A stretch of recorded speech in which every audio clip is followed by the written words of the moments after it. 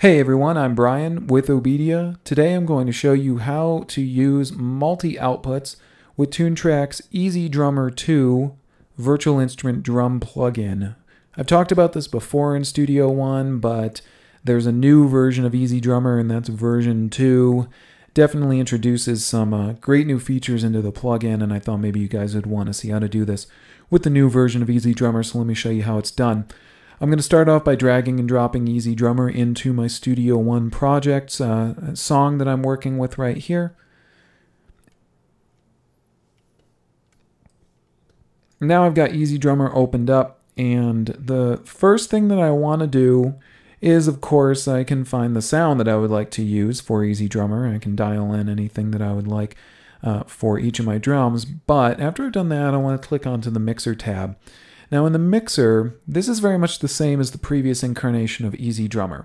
I'm going to look at the pull-down menu underneath each of the channel strips for each of my drums here in EZDrummer. You're going to notice that right now in orange is the number 1. This means that everything, each of these instruments, is just being sent out on the standard stereo output for EZDrummer, and all these instruments are not dedicated to their own specific output channel in my audio workstation. They are on their own tracks inside of EZDrummer in the mixer, but they are not being sent to individual tracks inside of Studio One. So I'm going to change that. I'm going to click on the little orange number 1. I'm going to select the option multi-channel. Now what's going to happen is immediately cascading down the mixers, I'm going to get the numbers 1 through, in this case, 14. What has happened now is that each of these instruments is routed out to a specific individual output, a virtual output that's going to be output to Studio One. Now I can change those if I want to by simply clicking that menu and again selecting a different output, but I'm just going to stick with the default ones that EZDrummer gives me. Okay, now that I've done that, I'll go ahead and close my EZDrummer interface for the moment. I'm going to come back into Studio One and into my console. If you're not seeing your console, let's say everything looks like this, simply double click on your track inspector on the left hand side and you'll see your console. You can also click the F3 button on your keyboard and that'll show the console as well. Now, looking at my channel strip for EZDrummer, you're going to notice that I only have the one track for EZDrummer. And this is where you're going to need to start making your multiple tracks, and here's why. If I come back into the EZDrummer interface and I play my snare, there's no sound. You notice I can't hear anything. However, if I play my kick, the reason I'm hearing my kick is because, again, on my mixer, my kick is routed to channel 1 right here on my virtual mixer inside of EZDrummer. But the snare is virtually on channel 2, so what that means is that right now I have no place for the audio to actually go from my snare, so it's not getting played back. So what I'm going to do is I'm going to take a look here in my console in Studio One under the Instruments heading. And if you're not seeing the Instruments heading, you can just look down here again a little further to the left, and you'll see a box labeled Instruer. Let's say Instruer, and that is Instruments. And this is going to show my instruments, the actual instruments that are instantiated in my Studio One session. In this case, of course, EZDrummer is the only one that I have instantiated. What I'm going to do now is I'm going to click on the little pull-down arrow just next to the word EZDrummer and select the option Expand. Now, this shows me a bunch of little checkboxes next to some little labels saying, in this case, EZ1 to EZ1. Then you'll see the option here, EZ2. Put a check mark next to it and you'll see EZ2 to EZ2. 3, 4, 5, 6, and etc., going all the way down the list for each of these now virtual outputs that are coming out from EZDrummer that can be delivered to Studio One. Now what's going to happen is that because I've enabled each of these, if I take a look at my channel strip right here, my console in Studio One, you're going to notice that I have all of these new virtual tracks that have been created.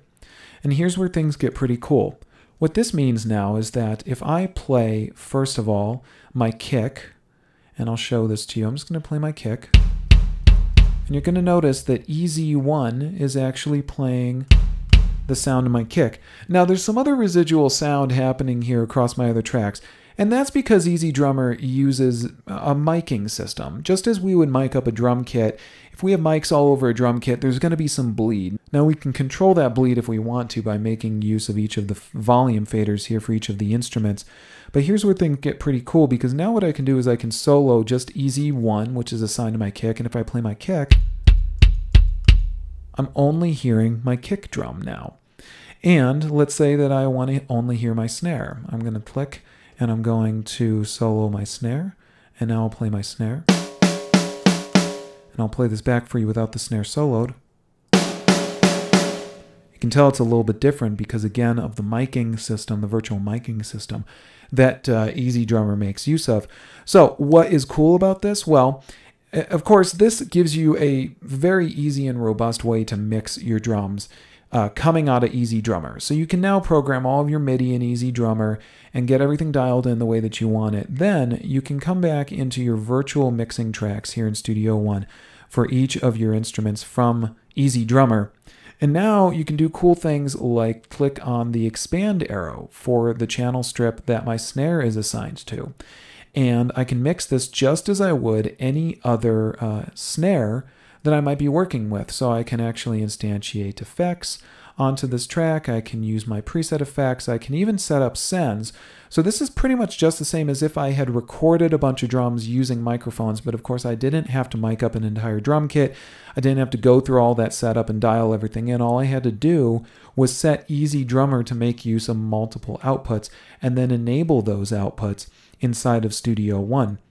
Now, you can disable as many of these as you would like, but again, remember, for each one that you disable, you're going to lose the ability to hear that instrument if it doesn't actually have anywhere to go on your channel strip in your console in Studio One.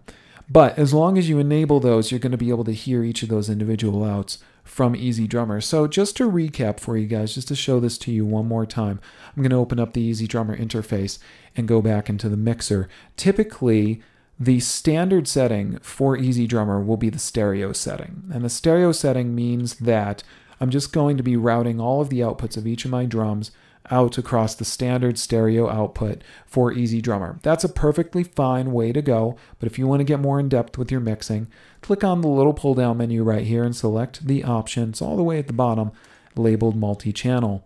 Then you're going to get these cascading numbers, which are going to assign virtual outputs for each of your instruments inside of EZDrummer. After that, of course, you can go back into the drums in EZDrummer, and then your next step is going to be to engage each of those outputs in Studio One.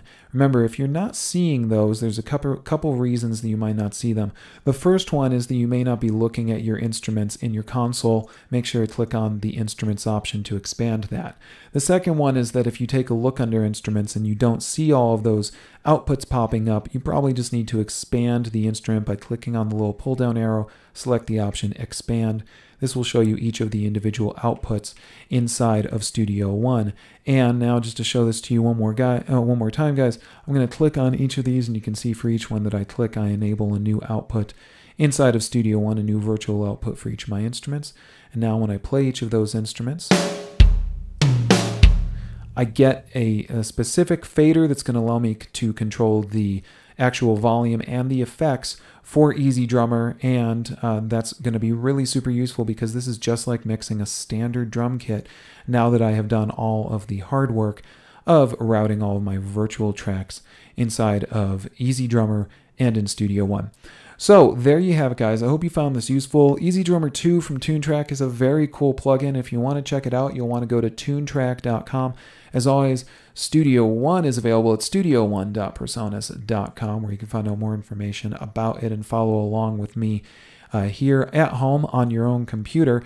Or, of course, you always have the option to get in touch with me directly. You can find me on Twitter and on Facebook. You can get in touch in the comments of this video or send me a message on YouTube. You can email me, brian@obedia.com, or the best way to get in touch with me is always going to be call me at 323-319-4051. That's 7 days a week. And when you call that number, we're going to set you up as an Obedia client. When you work with us as an Obedia client, You're going to be able to work one-on-one with a trained audio technician professional just like myself.